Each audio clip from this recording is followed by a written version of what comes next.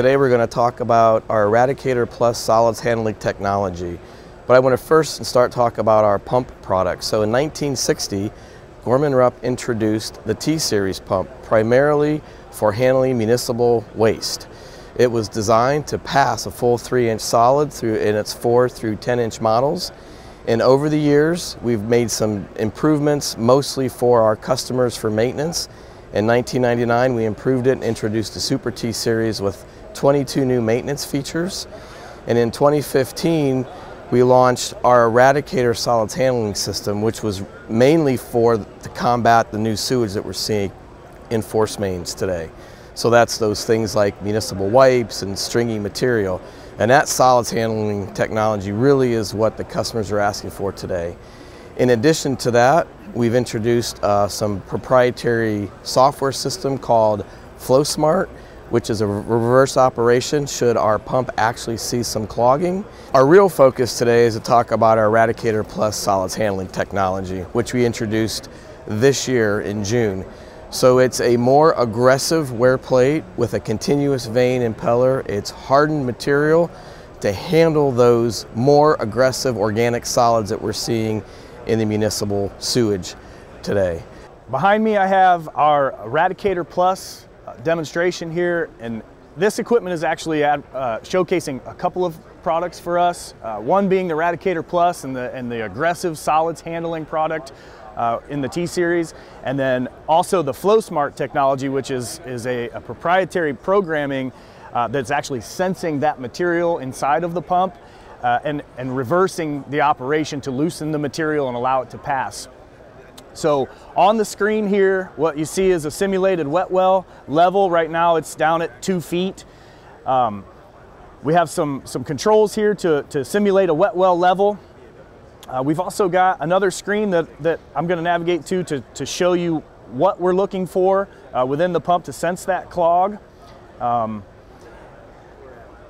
let me start the pump operation first. We'll start it up. The wet well level is increasing right now. When we hit 4 feet, we're going to actually call the pump to run. This screen has that simulated level. We've hit 4 feet, so it's going to call the pump to run. On this screen, you can see we're monitoring a few values. We have a baseline that we've set at startup, which is a clean pump, a clean system. We know there's no material hung up in there. That's the blue line that you see on the screen. The white line is this pump cycle. So we're monitoring this pump cycle against the original baseline that we set at startup. And then we have 2 lines. The red lines are a limit percentage, which is a value outside of the baseline that we want to make sure that our pump doesn't exceed, that actually simulates a clog. So if we watch the white value, I've got Jonathan Dierks, our customer support manager, behind me. He's going to feed some material in here, and we're going to watch the white line to see how far we get outside of that limit percentage that we set.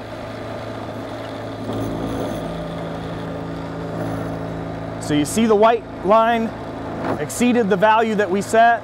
The clog has been detected, and notice we didn't stop the pump cycle. We don't want to interrupt the pump cycle. We want to allow it to pump all the way down to the off level before we have to reverse the pump to clear the clog. So I'm going to go back here and I'm going to set the wet well on its way down. So the pump is pumping down the wet well.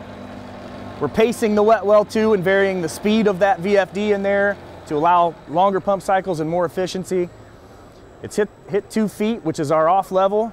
So at this point, the pump is going to reverse, loosening up some of that material. And then after a field adjustable set point of some seconds or minutes or however long you want to run it reverse, we're going to return to a forward cycle, and then we're going to monitor the same condition to see if we return back to that baseline that we set at startup. Notice we don't reverse at full speed. We want to reverse at a slower speed. It's actually more effective at loosening some of that material at a slower speed.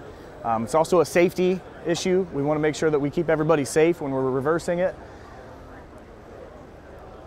When this pump returned to the forward operation, you see the white line return back within that limit percentage, and we've cleaned the clog. So the FlowSmart technology is all part of our IntegraNex advanced equipment, PLC, VFD, all of that monitoring the condition within the pump. We offer this package complete with pumps, pipes, valves, fittings, controls, enclosures.